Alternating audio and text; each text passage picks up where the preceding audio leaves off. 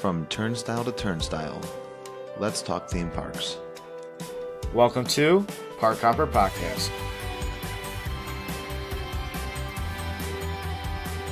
Welcome back. This is episode 5 of the Park Hopper Podcast. I am Dominic Evco, and we are here with Peter Brookhart. Peter, I am so happy to be back after really a hectic, you won't like to say busy, but it was a busy week, especially for you. Yeah, we were very preoccupied for the past, say, probably 2 weeks, but we're back. We got a good plan. We got an exciting couple episodes planned ahead of us, especially these next 2. Right, for sure. And before we get started, I just want to go ahead and mention that you can go ahead and follow Peter and Sarah at the Brookhart Project on YouTube, Instagram, and Twitter, and you can go follow myself and my girlfriend Victoria on YouTube at Dom and Vic, and on Instagram at Dom and Vic Eats Detroit for all of our foodie adventures. I also want to go ahead and mention that you can email us your theme park testimonials at parkhopperpodcast@gmail.com, and we can read those on the air. It doesn't have to be a Disney or Universal theme park. It can be any theme park that you've been to. You want us to read a story that you kind of have from one of those parks. And you can also, if you feel generous enough, you can go on to Patreon, and I'll let Peter kind of explain more of that a little bit. Yeah, so Patreon is a little like our exclusive, like I call it like a social media or a Facebook. It's going to be where we put special exclusive content for varying levels of being a patron. So you help our initiative here as Park Hopper Podcasts by, it's almost like, it's pretty much like a donation per month, but given those amounts, you get different levels of your like ownership or club level. Like different amounts give you different content. Like we're going to be doing some ride-throughs of rides where we're going to have audio overlays of our commentary about experiences or history of rides, and then we're going to have small little I-4 rambles where we're just going to get on our phone, get in our microphone, and just do 2 to 3 minute ramble about something that's just on our mind. What'll be one or both of us. So definitely something to check out. We have a lot of planned content coming exclusively to the Patreon. So you check that out at patreon.com/parkhopperpodcast. Beautiful, beautiful. So I say we get started here. This episode is a part 1 of a part 2 series that we're doing, and that is with Disney restaurants. And for this episode, we are going to both go ahead and name off our top 5 quick service restaurants at the Walt Disney World Resort. I warn you, this may get a little bloody. This may get a little heated. Just because me and Dom both love food, we're both very passionate, and we don't know. We're going into this blind. Neither of us know each other's top 5s, and I've been with Dom at a lot of his food and beverage experiences, and I might have to call him out if I don't think, like, if he's like, this is 2 and this is 1. I'm like, no, come on. That should be reversed. That shouldn't even be on the list. So just everybody get ready. This is going to be an emotional ride. I say we start out from number 5 to 1, but this just came to me. If you would like to do it, we don't have to. I think we should give an honorable mention at the very end. Okay. If it's up to you. Yeah. Something that maybe you wanted to put on, it kind of was close to being on the list, but you didn't. Yeah. Didn't put it on there. Yeah. Okay. I got mine for both. All right. So I'll start out. My number 5 quick service restaurant in Walt Disney World. I didn't know how to say the name because I looked it up and I just didn't want to butcher it. But mine is the France Pavilion quick service kind of courtyard cafe at Epcot. That is a place where you can kind of go in and they got a bunch of baguettes, ham and cheese sandwiches. It is always busy. It is, and it's for good reason. And they got, the creme brulees, just so many different French pastries, and that is something that kind of has been a staple for my family the past couple of years. Wanting, because even sometimes the quick service isn't necessarily cheap. And going there and getting, a baguette is probably, 8 inches long, stuffed with ham and cheese. They can toast it for you, and I don't think it's any more than, say, $6 or $7. It's a really good, I think, bargain for your buck, and it's actually really, really good. So that is my number 5, and that is the French Pavilion the quick service restaurant inside there, and I'm not going to say the name. Peter, do you have any thoughts or rebuttals to my number 5 quick service restaurant? I have 2 commentaries. No rebuttals, but commentaries. First, I had no idea you guys used to go there. No idea. It's my parents, like, one of their favorite things to do when they go to Epcot. And it's just it's something cheap.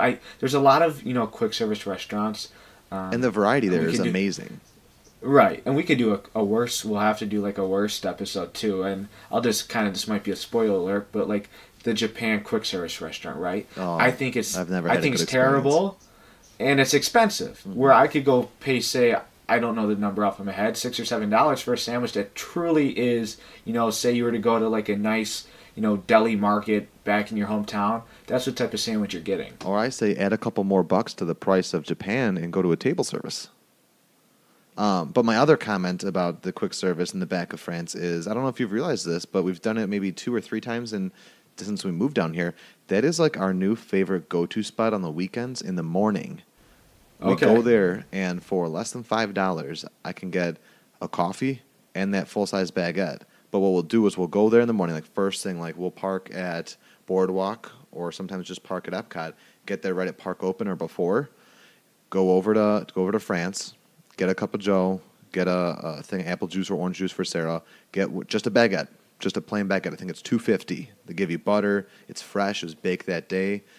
And just sit down in the nice morning sun, watching families come in for the first time and starting the day. It's like the same thing they like to do at Main Street at Magic Kingdom in the morning after getting Starbucks. Just sit there and enjoy bread and coffee. Like, what's more down to earth or like just more like staple like food life than just bread and coffee? And right. I love it. And those little tables with the chairs. I mean, it does. The whole ambiance just makes it. Right. Well, I like that. I'm looking at my list, and I feel confident in my ratings, but the next 2, I can kind of switch depending on it. But my number 5 favorite is at, I think it's technically at the Boardwalk. No, it's at the Beach Club, and that is Beaches and Cream. Is that a quick... Are you talking about the ice cream stand or the sit-down portion where you can get ice cream? That's where we ate That's where we got the kitchen sink.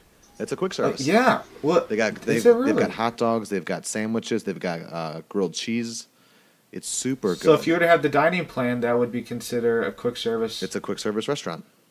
I did not know that. And that might have been on my list if I would have known that. I forgot what year it was, but one time we came down we ate there, and it was us, Matt, our friends Ellen and Lauren from college, and Sarah. We all got like food, and it was really good. I think Sarah got a grilled cheese, and I'm still thinking about it right now. Yeah. So it's my top 5, and that is great for lunches, dinners, and of course, when you move to the Disney World for the Disney College program, and what do you think could be more of a bonding experience for your roommates? You get all, say, 2 to 6 of you, college age, metabolism through the roof. You get in there and you get the kitchen sink. I think it's like, what was it, like $40? The kitchen sink? Yeah. I don't think it's that much. No, you think it's like 30 or 25? Yeah, I think it's like in the 20s. I don't think we could afford it because we got it ourselves one time. I don't think we would have paid. That's a whole different story. Because I think I paid for it. Because we got the nachos and the kitchen sink that one time. Yeah. And I think the only way I got you to come is I said I would pay for it. But I think I think we split the nachos. Did we? Because I couldn't imagine myself buying all that. No. Yeah, but it's definitely a good time. It's the most amount of ice cream you can ever imagine and toppings. And all I'll say is either go with friends or eat it quick because it melts fast. Right, I agree. And moving on to our number 4s. See, I want to clarify too.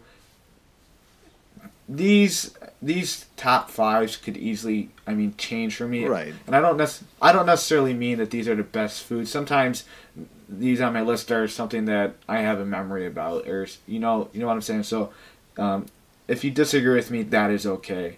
This is just my personal opinion. I'm still gonna give you a hard time. Right. So my number 4, I move on to a resort, and I've stayed here a number of times. I stayed here when I was seasonal a lot, for months at a time during the summers, and that is the Pop Century Food Court. That is a food court that I think has a ton of options.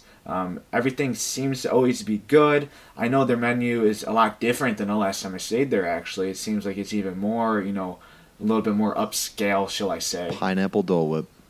Yeah, well, yes, and they got the pineapple Dole Whip, and you can go see that video on Peter's. I think you and Sarah just did a video just strictly going to Pop Century for the Dole Whip, basically, right? Yeah, and if you actually check that out, we show the menus for all of them too, and you would still think it's on your top 5 with the new one, because I'm not sure. I don't remember. I remember what it looked like before, but I don't know what was on the menu. But you got the meatball sandwich, you've got pizzas, flatbreads, pasta, salads, burgers, the most delicious looking burgers.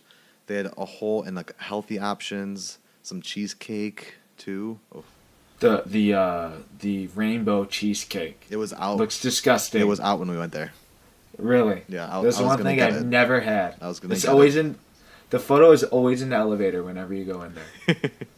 Haunted. But like I said, Pop Century is somewhere that I've been a lot to, and I've been to other, a lot of the resorts, all of them actually, not stayed at them, but been to them, and their food courts can't really compare to, say, the value resort food courts. And Pop Century, I think, some people might say Art of Animation has a better one, but in my opinion, I've stayed there so much that I kind of have that attachment to Pop Century. So that is my number 4 quick service restaurant in Walt Disney World. I think my number 4 quick service is going to surprise you. You have any idea what it is? I'll give you a hint. It's in park. In park? It's in a park. Well, what park? Epcot. Epcot. Is it the Electric Umbrella? The place I worked in for 6 months in a deep fryer. Yeah, that's my favorite restaurant, Tom. That's my absolute. No, it's not. Well, you said surprise me. Yeah, that would have been a surprise, but that's not it. Okay, I give up. Tell me. The Sunshine Seasons in the land. So that's a go-to for. We actually had breakfast there. We did. Last February. That was our last breakfast we had. Mm-hmm. And I think they've got it's such a surprise when you walk in there and you think, like, a lot of people go to Epcot, go straight to the land, and the first thing in the morning to get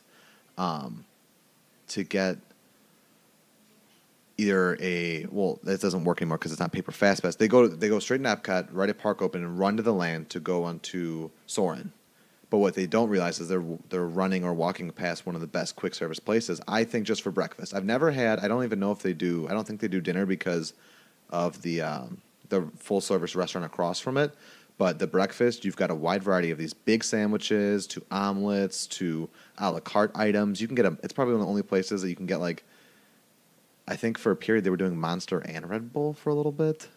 Really? But they have so many options, and it's always changing too. Like, they've got their staples, like your omelet and your sandwiches, your breakfast sandwiches, and your wraps, and then they throw crazy things in there all the time. So that's my number 4.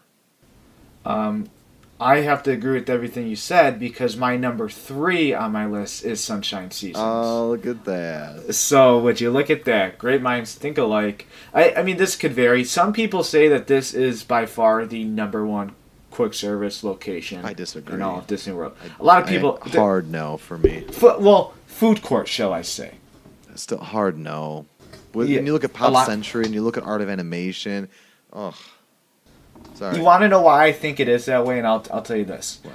One thing some people might not know: living with the land, they use all those plants and fruits and vegetables inside the Disney restaurants, and I think the Sunshine Seasons is one of the main places they do utilize those crops from that ride. And the one thing also is that, Pop Century, don't get me wrong, has a ton of stuff, but I think Sunshine Seasons, their variety seems to be a little bit more gourmet and healthier. You get those salmon dishes.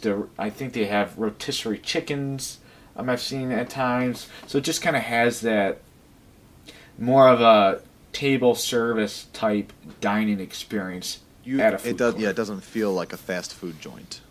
Right. It doesn't have the chicken nuggets and french fries and stuff like that. Right. So that was your 3? Correct. Oh, I'm gonna stay in Epcot. I think you will forget this is a quick service one, but I'm staying in Epcot. Okay. We're leaving Futural. We're taking a little walk over to World Showcase. We're going far in World Showcase. almost to the International Gateway, but not the International Gateway. Right before there's a little amazing little gem there. Okay. It's a must-do for Dom. I mean, you know what? If you remember this as a quick service, I guarantee it's on your list, if not one. Okay. Yorkshire County Fish. I like that place a lot. Fish and chips. It is by far the best fish and chips. To anybody that is from New England, Maine, Great Britain, or Britain. Well, Great Britain, I'm sure your fish and chips are better than here. But as an American and someone that is born and raised here and has never been outside of the U.S., outside of Canada, these are the best fish and chips I've ever had in my life. And I had fish and chips the other day, and I told them, every time I have them, I go, they're good, but they're not Epcot. And Dom has literally said every time, it's not a trip to Epcot without getting fish and chips. To the point where we were beyond full last time. Remember we were at Epcot together? Yeah. We were beyond full. For Illuminations. Beyond full. Still went and got fish and chips. They are so good. The breading is just flaky enough, but still kind of soft, and the fish is good, and the French fries are very good. Mm-hmm. Throw a little malt and vinegar on there and some tartar sauce. Good to go. I'm surprised Sarah's not like scratching at the door when she heard me say fish and chips. It's like her favorite, probably one of her favorite items in all of Disney. I almost went. Me and Victoria went out with her family last Friday, and I was really craving chicken tenders because I wanted like buffalo sauce and ranch. But they said the fish and chips were good, and I should have got them because I didn't, and I got the chicken tenders and they weren't that good.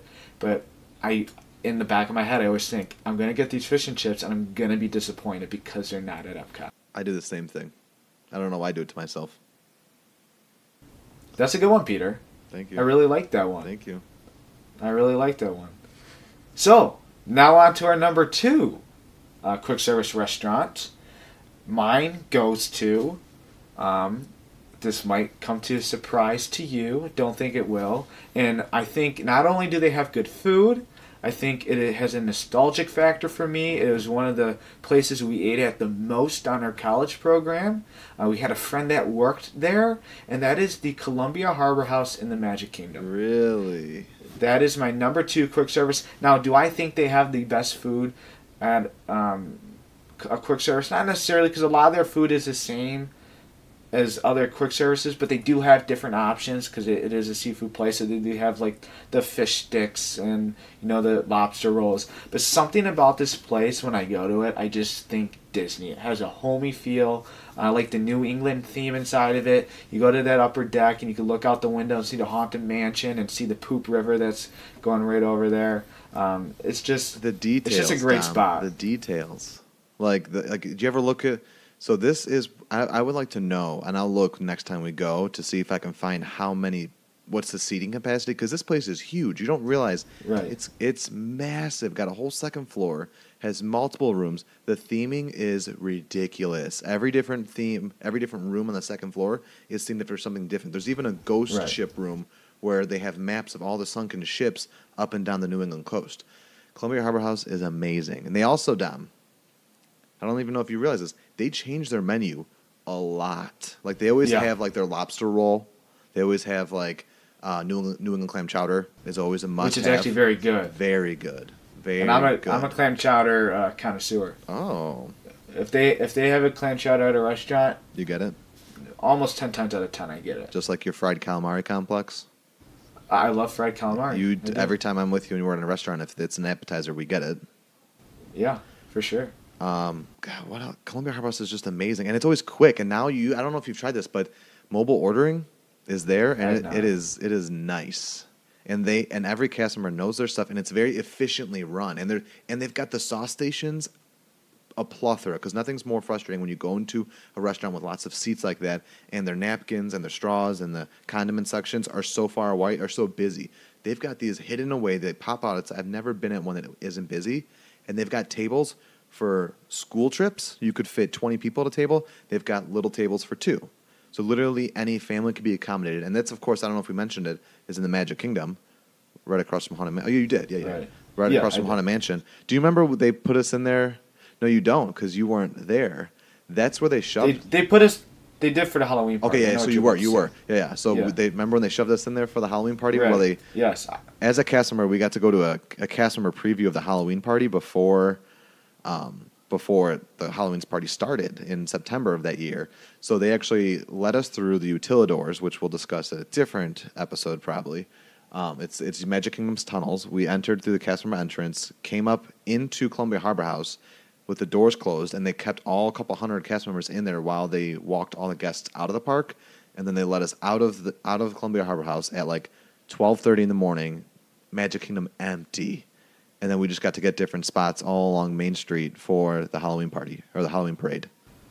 Right. Which I, of course, then later did for my friend Dominic, who was in the Christmas parade. Correct. And I did the same thing for that one, too. And I remember that day like it was yesterday. We got a photo of it, me, you, Shane, and Matt, waiting at West Clock bus stop, making weird faces. It's a good. I remember that day. It was the best. It was the best. I think that I've talked so much about Columbia Harbor House that the only reason why I can say it's okay that I talk that much about Columbia Harbor House is because it's also my number 2. Is it really? For real. Good thing we didn't tell each other. Right there. Chicken scratch. Beautiful. Oh, CHH. I know my number 1 is typical, but I'll bounce it back to you since I've already been rambling about Columbia Harbor House. If you're not, one last thing is, if you are not a fish eater, you can still go to Columbia Harbor House. They always have. Correct. I think they always have at least 2 options that are not fish. They've got a burger, they've got a wrap. They usually have the classic chicken Caesar salad within all the quick service restaurants. It's a larger menu than you realize, and a really unique kids menu, too, for those families out there that have little ones. That it's not just mac and cheese and chicken nuggets options. You've got actual good fish and other options for kids. Right, for sure. And before I get to my number 1. I saw your number 1, and I was gonna do that.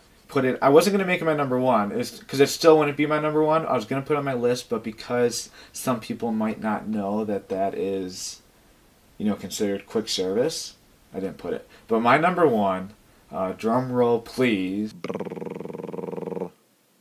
is Yorkshire Fish House at Epcot. Oh, I knew it. That is my number 1. I didn't want to ruin the surprise. Some people might not know it's a quick service because it's just a small little stand. I've talked a lot about it, but it does have the best fish and chips ever. When we stay at the Boardwalk or the Yacht Club or the Beach Club, my dad has had me walk into Epcot, get fish and chips, and bring them out back to the hotel room because they love them so much, and I do too. And it might be one of my favorite things to eat on Disney property. I believe it, and it's that good. But to someone from Great Britain, they're probably terrible. I will say, one time when we were in line with you and Victoria, I heard the cast member tell the guest in front of us. Now, this could just be the cast member trying to be nice. The cast member did tell the guest in front of me that out of any of the fish and chip places he's eaten in all of Europe and in other places he's been in America, those fish and chips are the closest to the fish and chips back home. He didn't say they were better or just as good, but he said they were the closest thing when it comes to the oil and the breading and the taste of the fish. But more so, he was talking about the breading and the oil, the closest thing to fish and chips back at home. That makes me happy that Disney would want to do that too, to make it have that more authentic feel. I wish they gave it really on newspaper, which I know would be real nasty because the ink would be like on the fish and chips. But I just think when you go there, you get it in this like plastic wrap, like food wrap, like almost like what a burger comes in from a fast food joint. But it's printed on there like newspaper because when you go, I don't think they do it anymore. But back in the day when you go and get fish and chips from like a quick place or a restaurant anywhere in the UK or anywhere else they sold it, they'd hand it to you wrapped up in newspaper. Beautiful, Peter. So what's I'm curious, then what's your honorable mention? Do you want to do that now, or do you want to wait till you do your number 1? Oh, I didn't even realize I didn't do my number 1. My number 1, Don mentioned it. A lot of people won't realize, I think, that it's quick service, or maybe they just don't realize that it's part of the quick service, because for me, and I think you, and for a lot of people, it's almost like they forget that it's part of Disney, because it's got such a big character, and they are other places in the world, like in your airport, like in Las Vegas. There's one in the where did I stay? There's one in Detroit Airport. There's one in the Planet Hollywood in Las Vegas. There's 2 there then, because there's one in the Caesar's Palace. That's where I went when I was there for our honeymoon. Okay, I know for sure there's one in Planet Hollywood, so there's 2 there. I'm not sure where else there's a couple more. But that is the one and only in Disney Springs, Earl of Sandwich. Now it is a great place. It is a great place. That sandwich, and I got to tell you, I have to confess, I always get the holiday sandwich because now it is year round. The holiday sandwich is a turkey sandwich. Now the thing about Earl sandwich is the bread. The bread is where it's at. I think that's what everybody loves about it. But the holiday sandwich is turkey cranberry sauce, stuffing, gravy. There's a couple other little things that I'm missing, but that's the bulk of it, and it's amazing. But I know it's blasphemous, but I went there last week with Sarah and Tyler, and I'm trying to eat better, trying to get ready for this marathon next January. I got a wrap. Did you really? Was it good though? It was amazing. What kind of wrap was it? I think it was a chicken salad wrap, but it had olives, it had banana peppers, and it was the most like flavor. There was such a diverse amount of flavor in it. And Sarah got a buffalo. No, maybe I got the buffalo. I think I got the buffalo chicken and had olives and banana peppers, and I forgot what Sarah got, but it was still really good. But nothing beats Earl's sandwich. I know there's things on there that I haven't tried most of the menu, but I've tried a couple other items, but mostly the holiday sandwich. That is Disney World to me. The way it smells, the way it tastes. We went there a lot in our college program too, I think. We did. We went there quite often. It's always a must do whenever go on a Disney vacation. If you're just getting back from the airport, want something quick, hop over to downtown Disney. I would go there a lot, like on our when I was doing seasonal work over in Disney. I was staying at the hotel, so obviously, I didn't want to eat at the food courts the whole time, but I would, go out to downtown Disney and grab a sandwich at Earl. And they got good soups too. I've had quite a few of those. No, they are very good. Everything is good. All right, what's your? All right. I'm curious about your honorable mention because I know. I don't think you've had my honorable mention, and I don't think you've even talked about it a lot, but you go first. So my honorable mention is, I was thinking about Earl Sandwich because I wasn't sure if I should put that because it technically isn't Disney owned, but you can use your dining plan there. Yes, I know you can. And so my honorable mention used to be one of my favorite restaurants on Disney, and it was because you could use a quick service. I already know what it is. For this, and I assume you still can. I haven't had a dining plan in a long time, so I'm not sure. But mine is right connected to Earl's Sandwich, and that is Wolfgang Puck Express. Is that what you thought I was going to say? Yes. I remember the first time I went there is back in like 2009. And it was some of the best mac and cheese I've ever had. Their pastas are good. I'm an Italian, so obviously you have your homemade cooking from your mom and your grandparents or whatnot. Aren't you Sicilian? Yeah, well, don't get me started. You're Sicilian. You're Sicilian though, right? Yes, I am. Okay. Just making sure. So you have, you don't really get spaghetti outside of which your family makes, but I'll get spaghetti there, and it's pretty good. And everything there has been pretty decent. Their pizzas are good. Pizzas are great. That's the only thing I get there is pizza. Right. It's pretty affordable, too. And the fact that you can use it as a quick service, if you think about it, say you go to Columbia Harbor House, spend $11 on chicken nuggets and french fries, or you go to Wolfgang Puck Express and have to pay $15, $16 for a pizza, but then if you have a dining plan, it can use your credits towards either of those. You're actually getting a really good deal with using that towards Wolfgang Puck Express because it's not the cheapest of a quick service restaurant. No, and I'll throw this is a completely different subject. Well, not completely, but I don't know if you know this. With the dining plan now, even with the quick service credit, if you are of age, you get an alcoholic drink. Wait, what? For one quick service credit, if you're 21, you can get a beer or a mixed drink. Okay. With we were with friends and we went to Yak and Yeti quick service, and my friend got a beer with his order. Oh, as your drink. As his drink for his quick service credit. Oh, really? It's very new. I think it's like 3 or 4 weeks old. That saves I'm sure, a lot of money doing that. Yeah. Okay, so my honorable mention, I just want to throw that little snippet out there. My honorable mention is from the new and exciting world of Pandora, and that is Santulli Canteen. You're gonna love it. I don't know. I want to try the cheeseburger buns. I don't know. I don't even think you should do that. I think you should just go straight for the bowls they have. They are so rich in flavor and and a good quality and diverse palette in there. The desserts look amazing. The beer selection in there is good, but just the service and the presentation, the bowls are different, the plates are different. You're gonna love it, whether you get the bowls or not, or the pods. I think is what they call them. I do plan on going to Avatar Land when I come down in a couple weeks. Not sure how much time I'll spend in there, but I do want to visit it. Maybe we will have to sample something in there. There you go. And give it a try, because I love new things.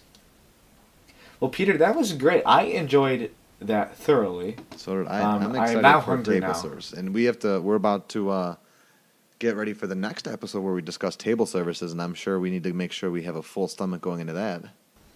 And what I will say real quick, Dom, is I'm going to put down below when I edit this, I'll put in any links. I'll go through our old Fab 5 207 footage and any new footage Sarah and I have of us spotlighting, not just in and eating, but like a real good showcase of menus or food that we've eaten. Because I know we went and spotlighted some last year when you were here, and we've shown some of those menus like Pop Century. I'll try to find any links to those videos from the Fab 5 or the Brookhart Project, and I'll put them down below for us.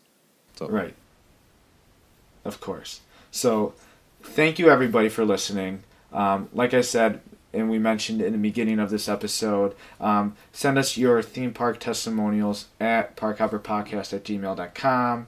And also you can go follow Peter and Sarah on their journey over at the Brookhart Project on YouTube, Twitter, and Instagram. And you can follow myself and Victoria on YouTube at Domovic and on Instagram at Domovic Eats Detroit. We are very excited for our next episode. Thank you for listening. And until next time, this is the Park Hopper Podcast.